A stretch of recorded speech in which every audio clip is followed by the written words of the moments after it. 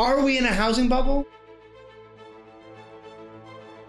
Is the market going to crash like 2008? And if so, what can you do about it? My name is Flippin' Landlord Ninja, and I'm with Two Guys Take on Real Estate. And today I'm going to talk about what I see, what our current situation is in my market, what might happen and what we can learn from 2008, and what am I doing today to prepare for the future. As always, we'd love it for you guys to hit the subscribe button, and don't forget to hit that notification bell icon because we're coming out with new videos every week. Two Guys Take on Real Estate. First off, are we in a housing bubble? And honestly, yes, I think so. I don't think the current situation that we're in is sustainable. I think there's a lot of factors that come in play why it's going up, besides the fact that we have crazy amount of lumber and just general building materials skyrocketing right now, over 300% from just a year ago. We're also seeing massively low supply. Right now we're having more houses that are more realtors on the market than there are houses to sell. And I mean, that's something that happens often, but there's just so much pent up demand for people wanting to move into lower tax states, moving into lower areas where they can move. Like I'm seeing a lot of people moving from Boston and the Worcester area out to my area because they can work remotely, and therefore they're massively reducing their expenses and their living expenses, but then they're able to still make the same income because they're allowed to work remotely. And even the fact that we're seeing banks actually calling up these jobs and verifying that these people will be able to still work remotely after the pandemic, to verify that this is going to continue on. So we're seeing these people that are, normally being able to pay $600,000-$700,000 for a house, coming out in here and buying a $300,000 house, and this is driving the prices up because they don't mind putting $20,000-$30,000 over asking because, well, it's a deal for them. And so that's really allowing this kind of K-shaped recovery, because those that can work from home remotely are able to shift and actually get a bigger house, whereas those that can't, kind of the lower middle, kind of lower class that actually still has to kind of still work at the job site, cannot work remotely, can't shift into a lower house or a lower income tax state area. So they're having to kind of basically keep the situation same, which allows those that have kind of go up and those that don't kind of continue on a downward trend where their costs are still going up. I also think that one thing that we're not even talking about, I don't hear anyone talking about, is in the next couple years, we're going to see taxes increase, because all this value that's being driven up, generally it doesn't get into the assessor's database. They don't reassess people's taxes for a few years. It's usually every couple of years. And so all of a sudden now, with all this great value that's been driven up, we're going to see a massive increase in, tax revenue for the cities, which is great, but all of a sudden even the lower end is going to see their taxes maybe increase 40-50%, which is going to be a new burden for these people where they didn't see the income increase, but they all of a sudden now had a new tax increase just because of the fact that the housing stock in that area has driven up based on outside factors. All this stuff with low supply, high demand is creating this upward trend. I don't think it's sustainable. I don't think that this is something that's going to continue on indefinitely, but I don't think we're in a housing bubble that's going to pop and burst like 2008. 2008 had a very different situation going on for it. There were people in 2008 that had very low credit that were getting homes that they really shouldn't afford. Right now we're seeing people with much better credit getting homes that are generally actually reducing their costs, like I just talked about, as opposed to 2008, where people are actually temporarily reducing their costs because they're getting like no-doc loans, they were getting interest-only loans that were going to be readjusting in a few years, and therefore once it did, all of a sudden they had a massive expense. Whereas these are, right now we're seeing more 30-year fixed mortgages, low interest rates. So we're really seeing people shifting to lower their expenses versus people were using their homes to actually as a piggy bank to go on vacation, buy that boat, buy that brand new car, and all these things. So there's just this major shift and difference of what's going on in the housing market. Now, it's still not sustainable. These house prices can't keep going up forever. And we also still have this massive amount of demand.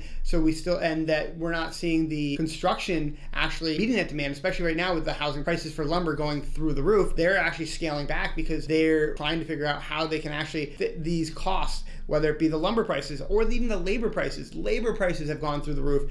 We're trying to hire contractors now, and it's really difficult to find contractors, A, that are willing to work, or willing to work at even close to the prices we were paying a year ago. It's more than doubled in a lot of situations where there's such demand. Out in the Berkshires right now, I'm trying to find a couple contractors for some flips out that way, and most people, I'm being told, are 6 to 12 months out before they can even start a project. And that's mostly because a lot of New Yorkers and stuff like that have been shifting in, buying lower homes that they can massively reduce their cost, living in the Berkshires, working remotely as well. And now they're fixing up the houses, they're adding all this stuff, and they're basically taking on a lot of the local contractors, which they're paying more than I would normally pay, because as a flipper, I need to keep my costs down and I'm looking at buying volume. But as a contractor, I get it. Of course, I'm going to take the client they'll pay top dollar. Well, why wouldn't I take those clients? That's also happening and shifting. So like I said, in 2008, we had a big bubble burst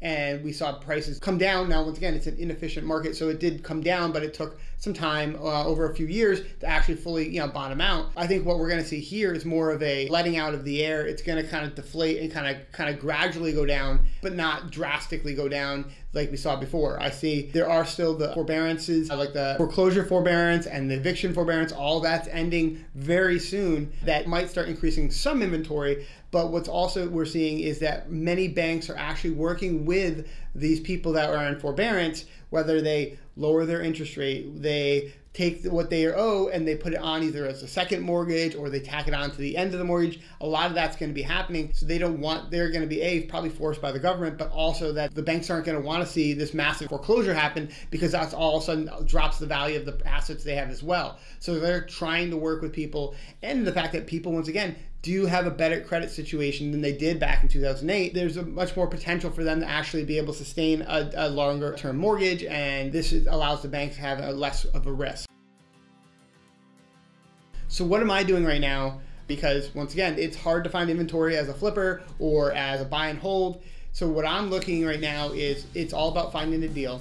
So we are out there hunting for deals like there is no tomorrow. We're out there driving for dollars. We're constantly out there working on creating new lists, not the lists that you generally can buy online, but we're looking at trying to create lists, whether we go to the court database, we're looking at maybe condemned property, we're looking at eviction type properties where landlords are getting screwed because the tenants aren't paying just because they don't have to, and therefore they're kind of stuck in a situation where these newer landlords don't know what they can do, and they can't actually it's not sustainable for them because they're a smaller landlord. They only can weather the storm for a few months, and now with some of these balances reaching $10,000, $20,000 on a tenancy, they're not able to pay their mortgage, and they don't have a federally backed mortgage, so they're actually required to pay it, and so they're really going to be in a world of hurt right now, and they just want to get out. And there might be a way for us to help them, as well as them to kind of move on and get their situation in a better way. So we're looking at all these different avenues, because right now it's all about making sure you find a really good deal. I don't want to overpay for things. I'm not looking to, for the most part, get into this crazy single family market. And if I were you, if I was looking for a home right now, I'd actually probably rent. I'd actually look to either house hack or rent temporarily, because right now it doesn't make sense to overpay. Yes, interest rates are low and that's all, but you're still paying over $20,000, $30,000, $50,000 for a home, when you can maybe wait just a year and then things will kind of cool down. Things will be kind of more, find an equilibrium, and you can get a more reasonable house. I don't think interest rates are going down or up, that is, anytime soon. The Feds have pretty much said so. So I think that's going to also lend to a good situation where you'll be able to get stuff still with a low rate, much better deal in the future. Or if you go out and hunt a deal like we're doing, you might be able to find a fantastic deal that maybe you just had to put in that sweat equity and find that. We're also setting up a lot of lines of credit right now. I think that there's still going to be opportunities in the future. Maybe I'm wrong and things do actually tank, and what is going to be really needed then is cash. Cash will be king. So cash is where you're going to be able to get great deals. Maybe there'll be tons of short sales, and that you'll be able to actually be the ones that gobble up that, or maybe you'll be able to find wholesale deals and that you can gobble up with cash. So that's going to be really important. So having some cash on the sidelines, making sure you have lines of credit available, whether it be business lines or HELOCs, so home equity lines of credit. Those are what's going to put you in a good position to be able to take advantage of what's going to happen in the future. Also understanding that it's very market specific. So if we're seeing a lot of things shifting from Boston, shifting from New York into these areas, what other areas maybe will be the next opportunity? So I think that's also something, is look at the markets, look where things are shifting to, and try to anticipate some of that, what's going to happen, where you can actually get ahead of it, and therefore you can take advantage of it. Once again, it's an inefficient market with real estate, so it's beautiful that you can actually generally foresee things going a few months in advance, as opposed to like the stock market, which is, or the crypto market, which basically turns on a dime, and then 30-40 minutes later you lost 30% value, and you're kind of holding the bag. So as always, guys, I hope this is helpful. Don't forget to check out this video here that the YouTube algorithm is going to suggest for you. Hit that subscribe button, and don't forget to hit that notification icon. Thanks again. Have a good one.